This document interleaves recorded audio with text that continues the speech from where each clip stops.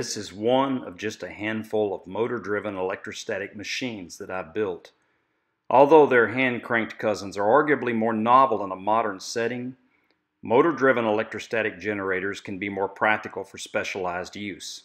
They are immune to the kind of damage that affects normal solid-state power supplies and rectifiers, such as errors in load circuitry, short circuits, and voltage spikes. In essence, they are effectively bulletproof. They can be used for any application requiring low current and extremely high voltage.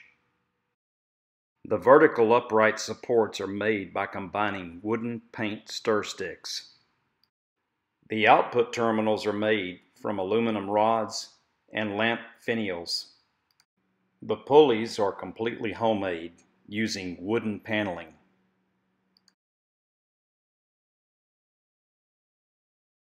The top bosses are made using fender washers, string, and JB weld.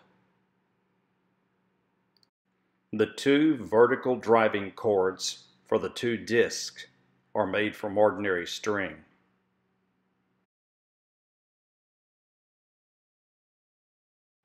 The neutralizer brushes are fine strands of wire pinched between nuts threaded onto bolts. There are 32 sectors per disc.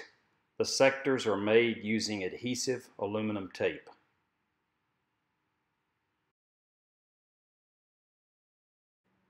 The top axle is an ordinary 1/4 inch diameter bolt.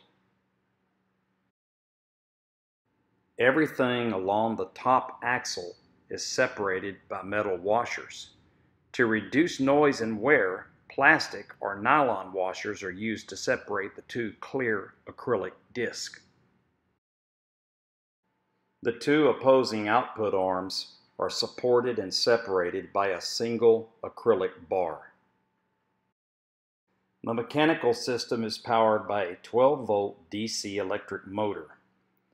Electric power for the motor is supplied by an ordinary computer ATX power supply.